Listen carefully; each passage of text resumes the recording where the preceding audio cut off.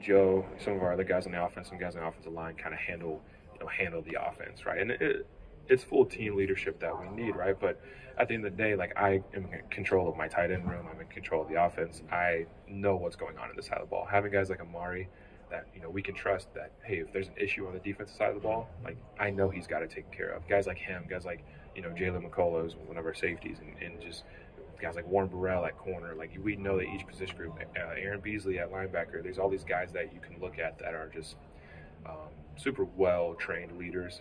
And Amari's definitely one of them. He wouldn't be here if he wasn't. Jacob, with all the challenges that student athletes have right now, NIL, gambling, mental health, transfer portal temptations, all that, what's the biggest challenge, do you think, to kind of help keep guys right, that maybe needs the most repetition and attention to try to make sure guys stay right?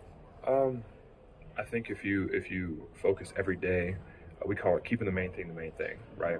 There's all these distractions. There's all these different things that are trying to pull you different ways, whether it's NIL or like, obviously, like, women and going out and doing all these things that we really shouldn't be doing, gambling, like, all these different things.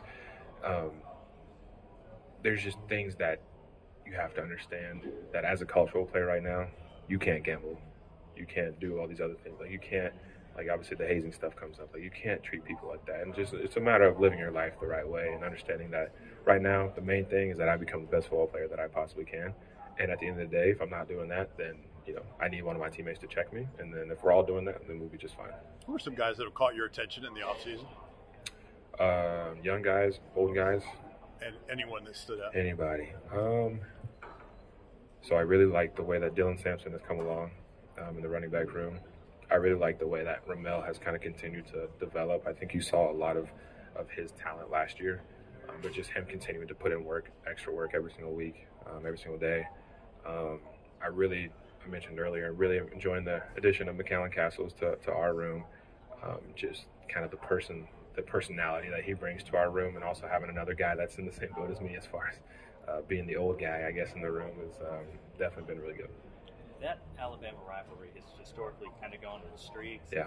A bunch of Alabama wins, a bunch of Tennessee wins. Yeah. Do you feel like Coach Heupel's got the program in a position where you could start running off a streak now? I mean, sure, I hope so. Yeah, for sure. I think that, we were talking about earlier, like, we expect to win every game. And Alabama's no different. Alabama's, obviously an amazing program, amazing team, amazing talent.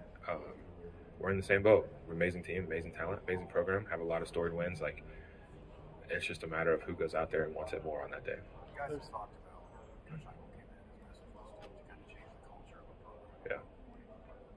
What does that mean? How does that manifest itself?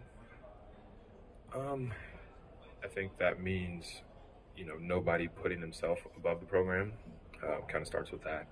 Coach talks about respect a lot, and respect goes three ways, right? It's from the player to the coach. So understanding that no player should be, talking back to a coach, should be, using foul language towards a coach, right? There should be a level of respect as, first of all, my elder. Second of all, someone that is an authority figure.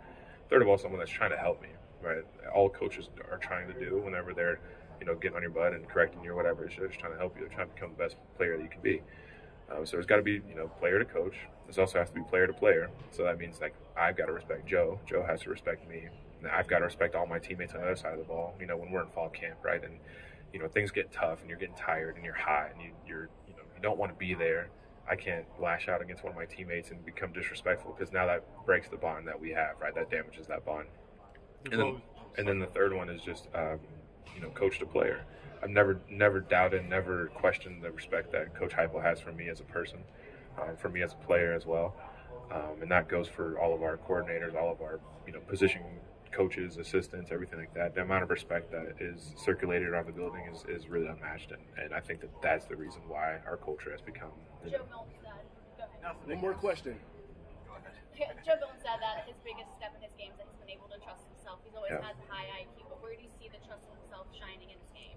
Just his arm, right? That guy has got probably the biggest arm in the nation, and I think just him being able to trust the fact that, I got that receiver running, like, I'm just going to let it go, and, like, understand that we've had the repetitions, we've had the time put in practice to where, I know where that guy's going to be. Now he just has to trust it and just let it go. Understand he's not going to overthrow, he's not going to underthrow, he's not going to miss the ball.